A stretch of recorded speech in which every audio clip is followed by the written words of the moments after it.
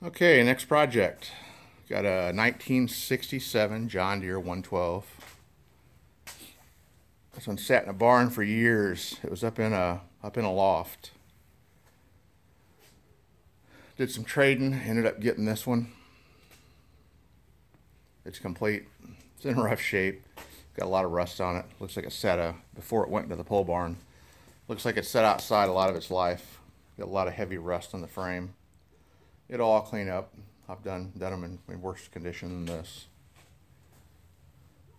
What serial number is this one?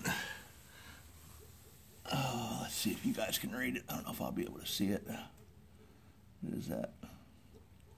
11580 maybe?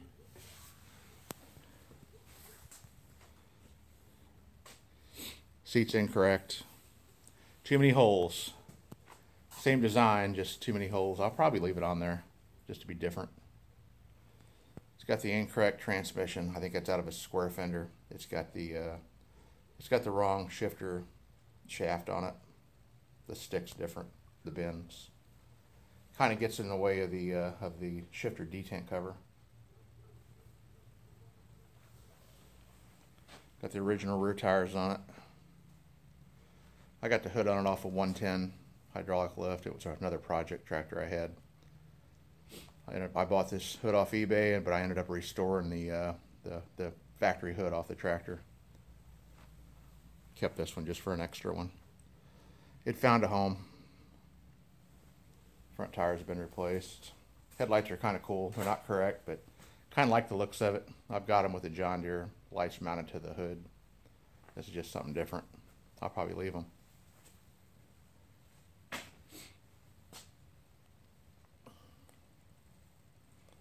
Engine runs good. No smoke, no crazy noises, no rods hammering or rod hammering. Carburetor's incorrect. I do have the correct carburetor. They did a job on the battery box. I don't know what they've done, but they've cut off the factory tank mount and they've bolted some straps to it. Homemade setup. I've got all the correct stuff to put back on it. Just drove it over here from the barn. See if it'll start.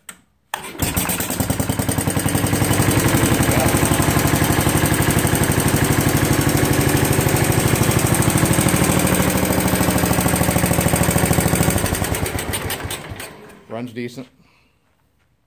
Changed the oil on it.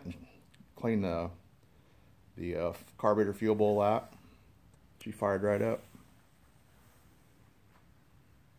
This must have been stored pre ethanol days, because if it had ethanol in it sitting that long, it did have fuel in it, it would have been toast. Okay, like I said, this will probably be summertime, maybe spring. I'll get into this one. I got a couple projects ahead of it. We'll get this one restored. Bring it back to its glory. Okay, don't forget to like and subscribe. I'll keep bringing in these old projects. Hopefully get into some step-by-step rebuilds in a little, probably this spring I'm going to get a different camera set up and a tripod. We'll get into the step-by-step rebuild. We'll really go over it in detail. And I do a lot. I do ATVs, I do ATCs, three-wheelers. There's a patio I'm doing. I do mini bikes, mopeds. Just trying to get different content in the channel. When you guys like it, subscribe it. I know to keep doing it. Probably brush up on my video editing skills later. I don't do much but just splice some videos together and post them.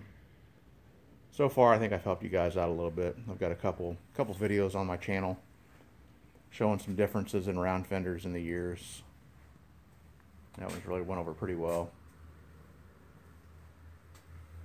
Okay, that's the last look at this old dog before I start tearing it apart. Probably be springtime.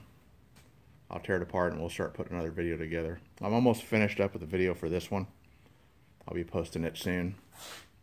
I'm waiting on the hood and the pan for it, and I'll have the patio video back up. I don't think they hauled too much with that there. I don't know what that would be for. Maybe it had a lift on it, they had a chain running through it or something. Definitely wasn't holding nothing heavy. Okay, Until the next one, don't forget to like and subscribe.